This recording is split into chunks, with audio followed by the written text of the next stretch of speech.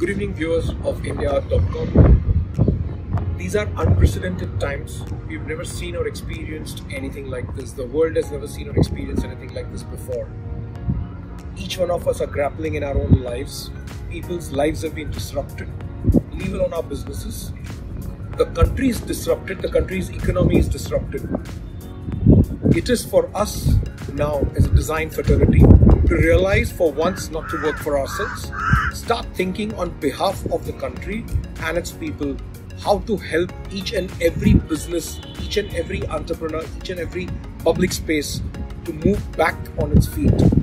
Using our design hats, most of us designers have never focused really on human sciences, on anthropology. It's an ideal time for designers to sit, self-study anthropology, understand the human angle, understand human-centered design, and understand we owe it to humanity as designers to do something back.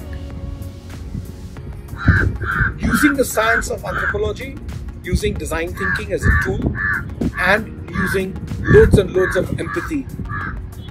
Being fully aware of empathy in design, trying to come up with design-centric solutions, be it for our clients who run factories, be it for our clients who run hotels, restaurants, resorts, offices, social distancing, how best can it be done within the given norms of things once the markets open up and the lockdowns are lifted. It is for us designers to become solution providers, problem solvers. This is not the time to further the problem by thinking of us, our own design practices, and how do we go ahead and kickstart the projects.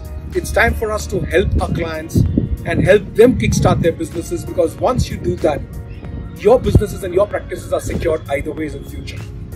This is the time to raise up to the occasion, collectively as a design force, become an entire bandwagon of problem solvers and give it back to the country.